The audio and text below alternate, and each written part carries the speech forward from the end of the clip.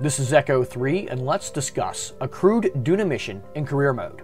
Mission Control is only offering one Duna contract that I'd like to take, so we will only be completing that one. Mostly, we will be focused on getting as much science as possible. In order to do everything that I would like, we will need to upgrade the Research and Development building and the launch pad to level 3.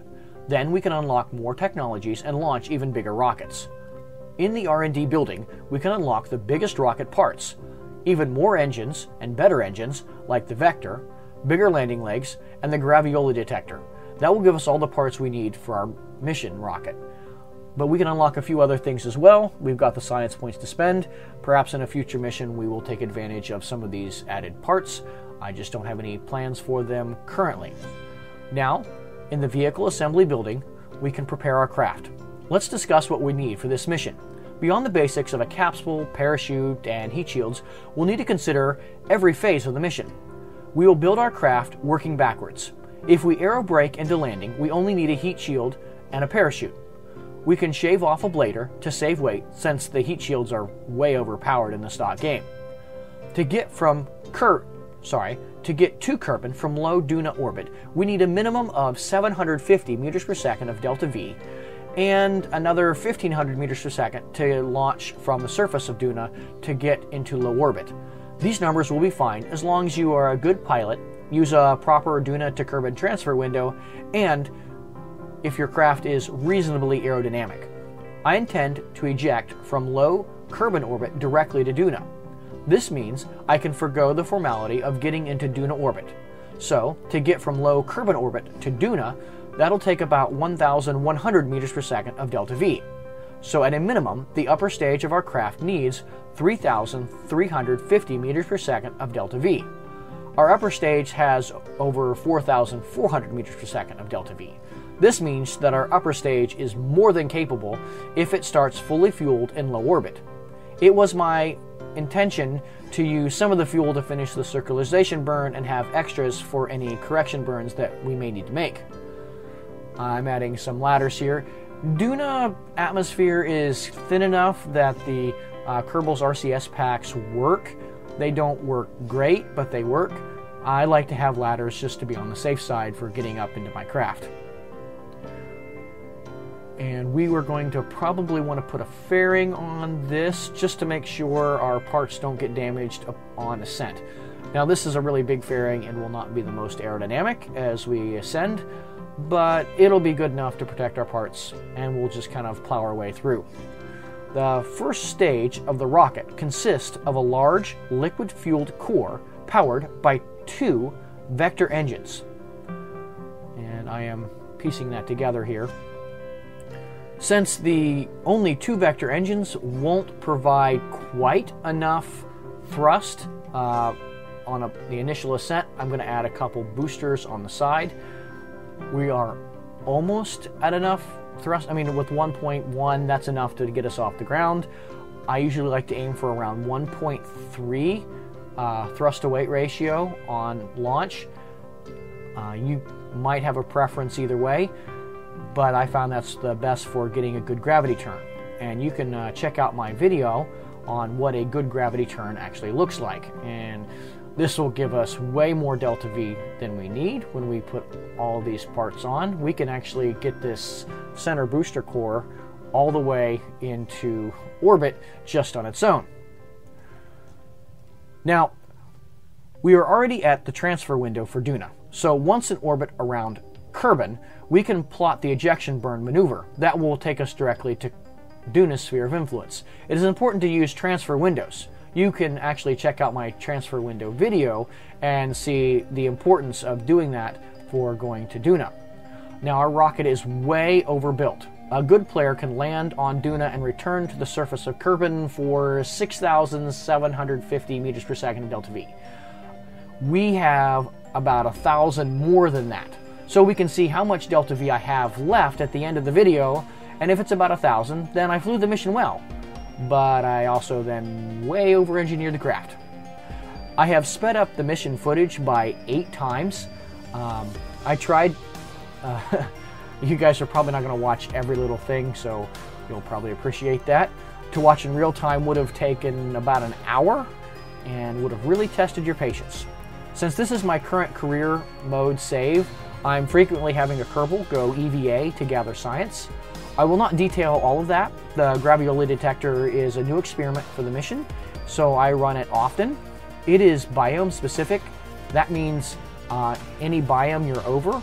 That includes low and high space, as well as any biome you are on the surface. So it is able to be in a lot of different instances to get science. As we pilot the craft, we need to keep in mind how we budgeted our delta V.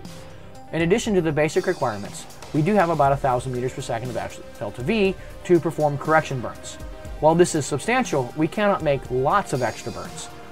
It is best to be as exact as possible.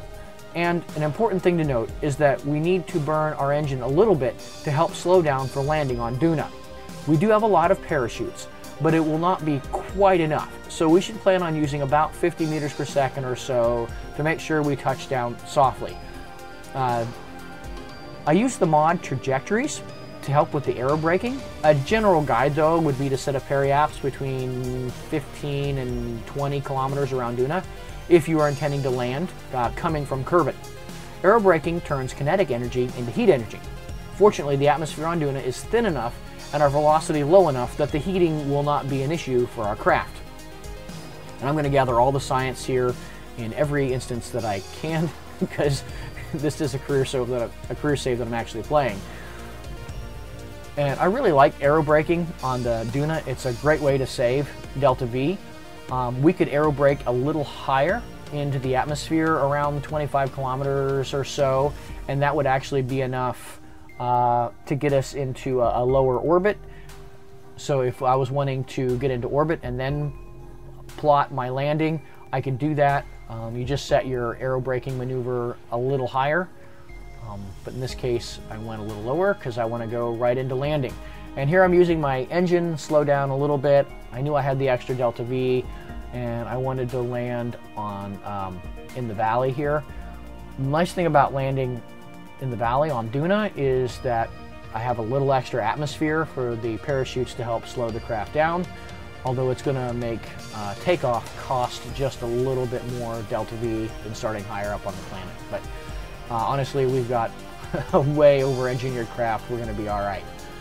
Now it's dark, so we might want to wait for some sunlight so we can see what we're doing, but we'll gather all the science here.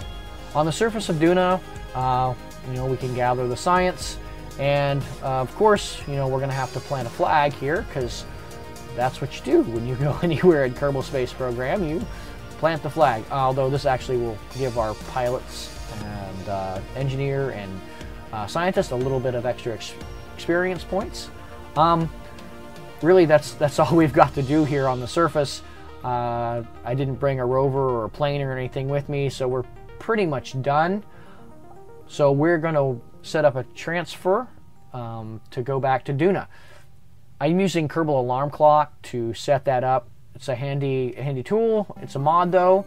There are plenty of online tools. If you look it up, a transfer window from Duna back to Kerbin is when Kerbin is 75 degrees behind Duna. You can check out my ELU Endeavor video, and I use Alex Moon's transfer calculator there. It's a wonderful tool online. There are others, so you don't have to have access to mods to get all the good information for the game. Most of the time, it is necessary to make correction burns on the way to your destination. The ejection burn will be able to get me close, but I'll need to plan a mid-course correction here to line up, because the idea is that I'm going to go directly into Kerbin's atmosphere. I don't plan on circularizing around Kerbin or anything. I'm just going to aerobrake and land without burning anymore. But I'll need to make a small mid-course correction, and usually these don't cost very much. In this case, I'm actually a little bit below Kerbin, so I'm going to set up a mid-course correction so I can come along equatorial. I don't know, it's just my preference, and I'm going to do that at the descending node. And these burns, they don't really cost very much, and you have to often turn the engine power way down so you don't overburn. It's very easy to do that. And I set that up, and then all we got to do is come in for our landing. Looks like I get a small encounter with the Mun. I might as well get a little extra science as I fly by it. I have updated some of my visual mods. I think I'm using Spectra or something now. I'm not quite sure what all I have installed. I'm not using Astronomer's Visual Pack. I'm trying out some different ones. You can see the mod trajectories again as I plan my aero brake to landing maneuver. I didn't feel like doing a lot of passes and just coming in and landing immediately. Although Duna has a thin atmosphere, Kerbin's atmosphere is fairly thick, and we will need the heat shield to survive this. The capsule itself probably wouldn't have made it, but I stripped down the blader, so we are going to end up using all of that as we aero brake here. But it's very heat tolerant and will be fine. I do like the effects though that some of these visual mods have added. And we are about done with this mission. As another note, I have finished harvest, and I probably will have a little extra time to make videos. That'll be good. We just finished last week, so got everything put away, and that's a good feeling. And we are coming down, gather the science as we come down, and there we go. Upon landing, we can recover our pod, and behold the 3,200 science points we have earned. This may not be the most financially savvy mission, but it was an enjoyable one. Hey, thanks for joining me to discuss the Delta V requirements of a Duna mission.